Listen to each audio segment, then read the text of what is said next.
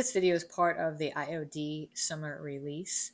You can find the full playlist in the comments below. Let me show you how to prepare and store your rural scene stamps by IOD for ease of use. Okay, so the first thing you're going to do with your rural scene stamps are you're going to open the packaging.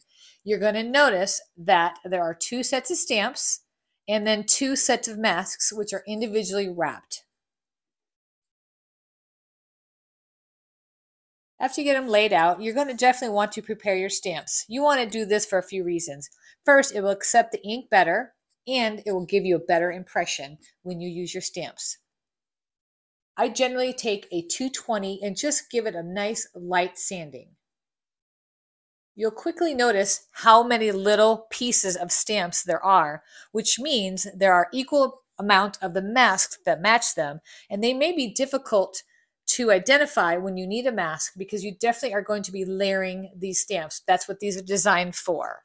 Okay, so let me show you what I did. So first of all, I laid the one stamp face down, so the plastic side was up. Then I mirrored the same mask sheet on the other side. Then I took a Sharpie and I numbered them. The first sheet is 1 through 25. So I went just off side of the picture. You'll see the numbers, but you can still see the stamp. And I did this on purpose because if you write it on the back of the stamp, you'll never find the number. Trust me, I've done it before. So let me show you why you need to write the number on the mask on the opposite side. When you're writing these numbers, you will realize that you're putting them on the side that will touch your project. There is a reason for that. Watch when I take a baby wipe and I try to wipe it off, it doesn't come clean. However, when you put a little stamp ink on it from IOD, watch what happens. I'm going to take a paper towel and I'm going to rub the same thing I tried to do with a baby wipe, and it miraculously comes off. So that is why you definitely want to put your Sharpie on the opposite side of which side you're stamping. That way you don't erase your numbers and your Sharpies will stay on your mask. And no, it does not transfer onto your project.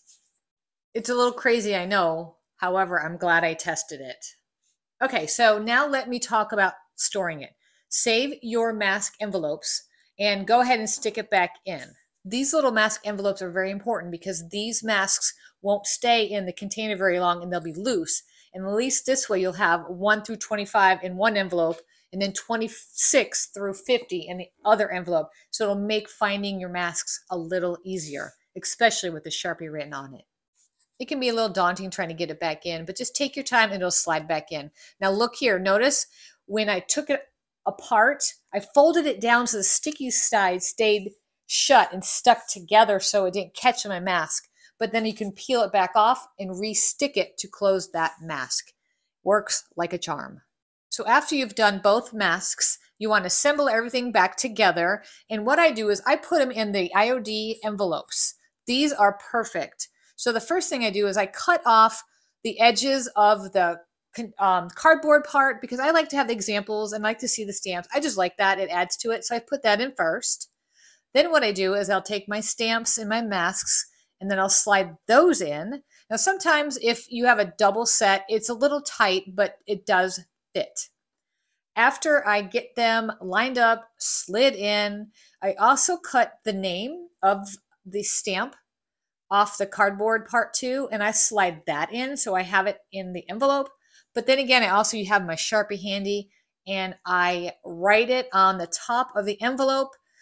After I've carefully placed everything into the IOD envelope, what I do is I put it in a plastic scrapbook container.